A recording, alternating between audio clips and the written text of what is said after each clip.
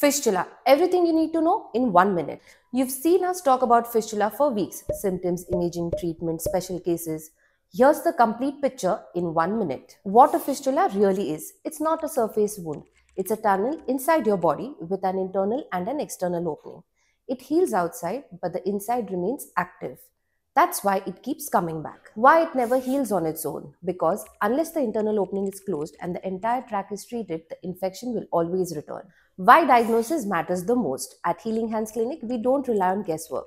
We diagnose using a thorough physical examination and 3D endoanal imaging or MRI. This helps us find every hidden branch. No missed tracts, no incomplete treatment. How fistulas are treated today? The era of big cuts is over.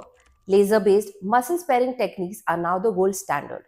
Philax for small fistulas, DLPL, Dr. Ashwin Porwal's method for complex and recurrent ones. Why reoccurrence at Healing Hands is one of the lowest worldwide? Because the treatment doesn't end in OT. We also do a thorough follow-up examination. Special situations we covered: Crohn's disease, ulcerative colitis, rectovaginal fistulas, obstetric fistulas, recurrent fistulas, pregnancy. These require expertise, and at HSC, our protocols adapt to each patient's needs. Anal fistula is complex, but with the right diagnosis, right technology, and the right team, it is completely treatable. Thank you for joining our fistula series. Next, we begin with a brand new condition, constipation. Stay with us as we continue to simplify anorectal health for India.